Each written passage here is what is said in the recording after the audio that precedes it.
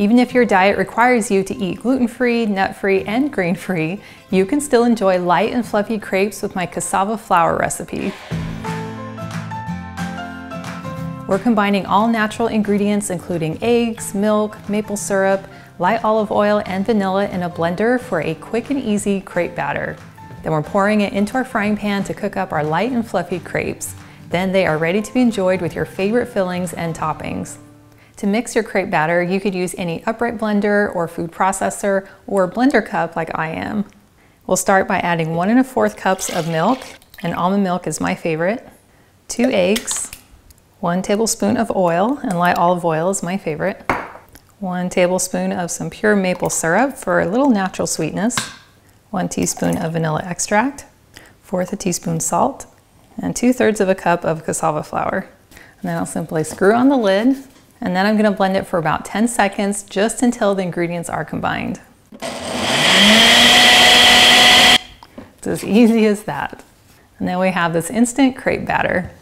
Now blending this batter is going to create a bunch of bubbles on top, and we do want to wait until those settle before we start cooking our crepes. So I'm just going to let this sit for about 10 to 15 minutes while I get some other things ready, and then it will be perfect and ready to go. Well, it's been 15 minutes and all the bubbles in our crepe batter have now settled, so we can start making our crepes. I'm using a non-stick crepe pan that I've brought over medium heat. Then I'm going to pour 1/4 cup of batter right into the middle of the pan, and then quickly move my pan and tilt it around to spread the batter.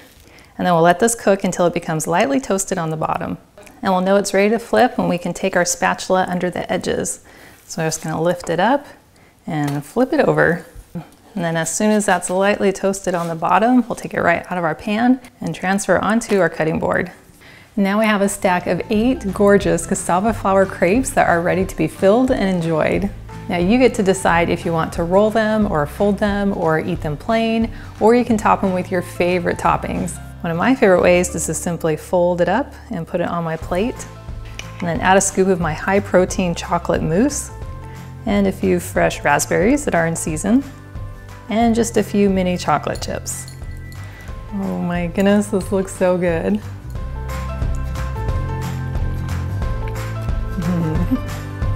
That is delicious.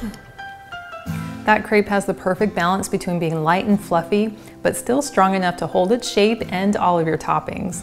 And I love the subtle flavor as well as the hint of sweetness that just perfectly complements the other toppings. And I love that it's made with clean, natural ingredients, which means I'm gonna feel just as good even after I eat it. And I love sharing my creatively healthy recipes so that you can enjoy them too. Well, thank you so much for hanging out with me today in my kitchen. I've included a link to the full recipe in the video description below, and it takes you to my website, gentletummy.com. And I also invite you to like and subscribe to my channel. And if you know someone else who you think would love this recipe, please share this video with them. And I cannot wait to have you hang out with me again in my kitchen.